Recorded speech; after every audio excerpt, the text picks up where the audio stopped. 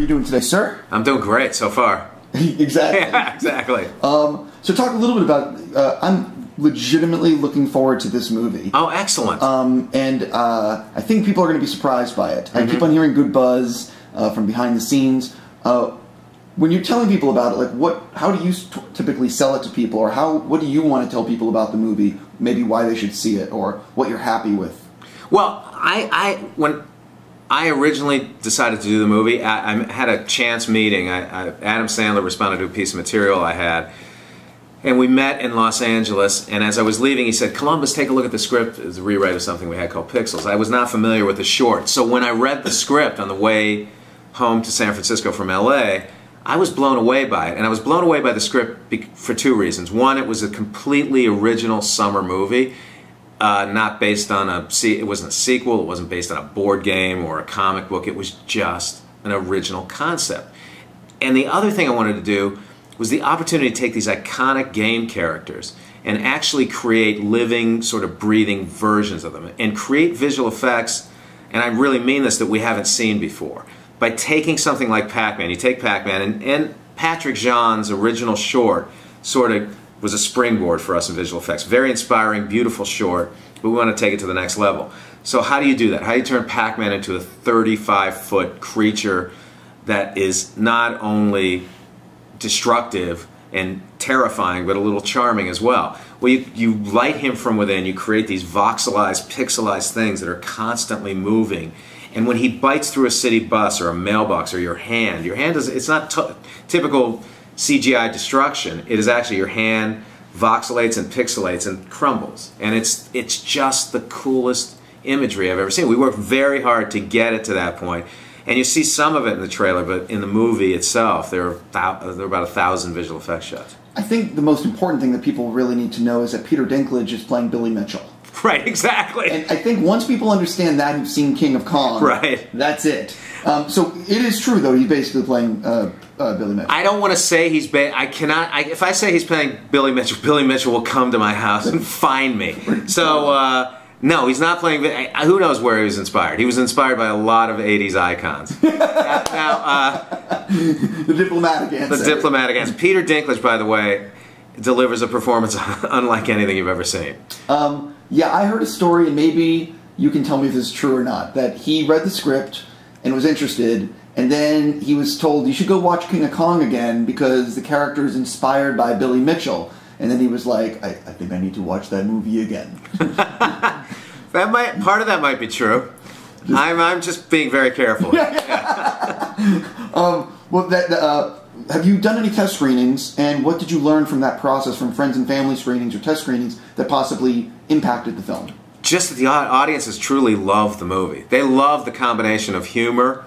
They like the fact that it's not what they're typically expecting from Adam Sandler in a movie, or it's a completely sort of unique world. A lot of comparisons, and one of the things I was trying to do with the movie, a lot of comparisons to the Amblin movies that I was working on in the 80s. And part of that was, over the years, people have been coming up to me and saying, when are you going to write something like Goonies or Gremlins or do something like that? And I actually, once I did Home Alone, I stopped doing those kinds of movies, and I don't know why.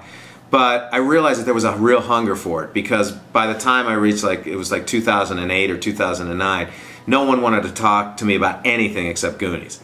So I realized... By the way, there's a reason for that, because Goonies is fucking awesome. Okay, thank you. But I was like, okay, I get it. I now have to find a way to embrace my past. When I read Pixels, I realized we can create that kind of evocative sense of being in a theater in 1985, how you felt when you were in the theater watching those movies. And Josh Gad, when he saw the second test screening of Pixels, said, "This is the first Amblin movie since 1986." And I was like, dude, that is the best compliment you could ever give me.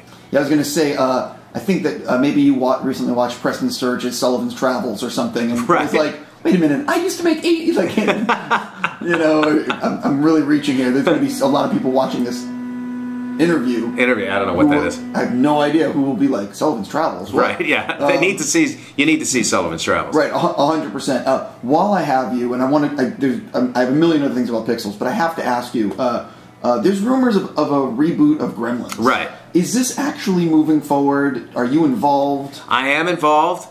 it's when I did when I finished Gremlins and the first Gremlins was released, I was asked to write the sequel, and I said, no, there's nowhere else to go. Now this is before the pre-crazy franchise era of Hollywood, when everything is a franchise.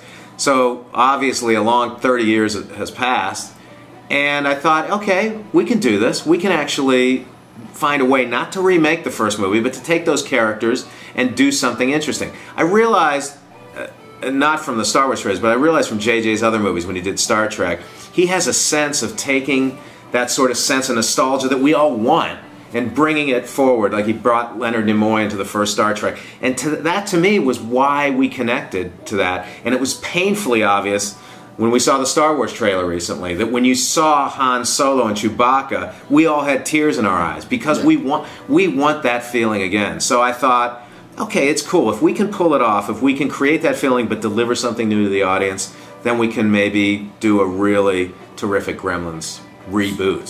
So where are you in the process? It just began the writing process. So are you writing it? No. We have a writer writing. Okay, yeah. there you go.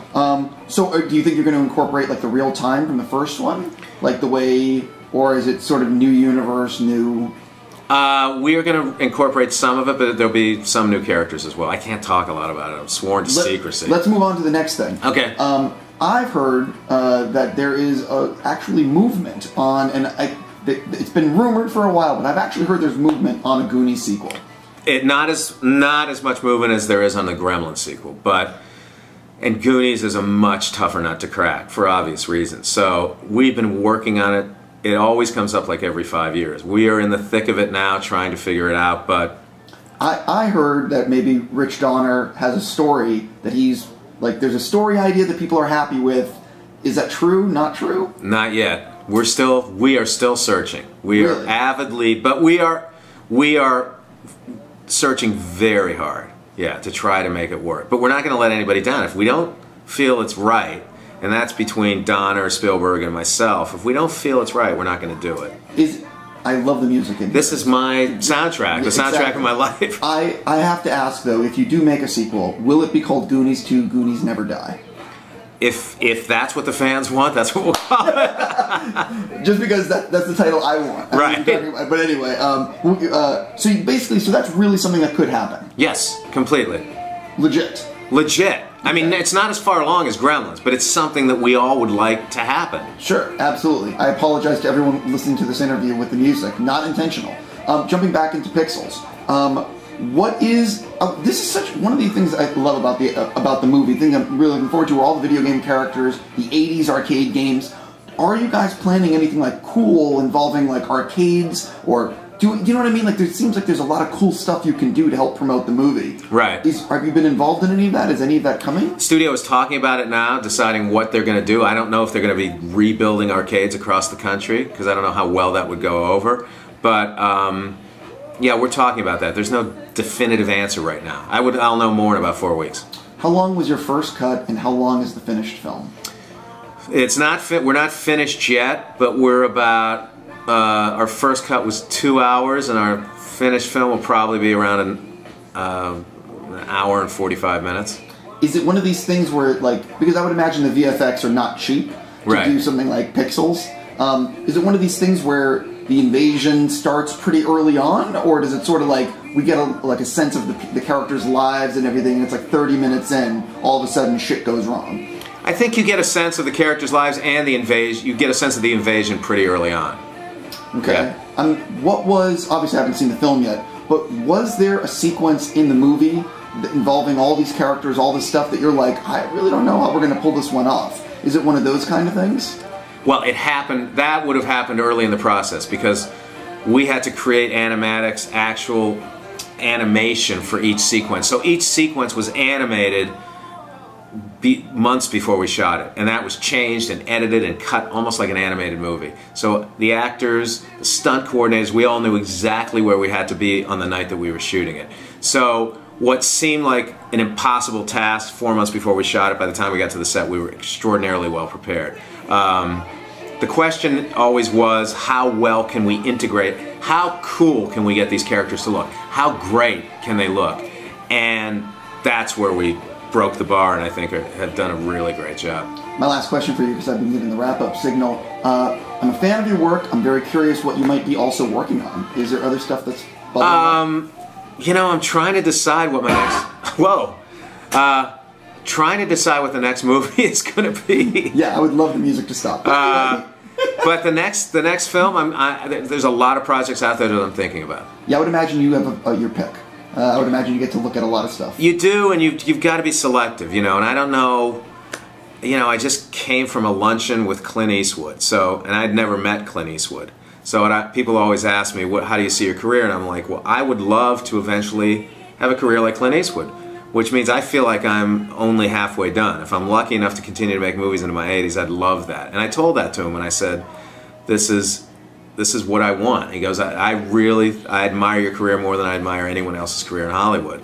And it was a very touching moment for me, because I realized that, you know, there are a lot of ideas out there and a lot of ways to go. Yeah. So, 100%. Sir, pleasure to meet you. Thank you so much. Let me hit stop.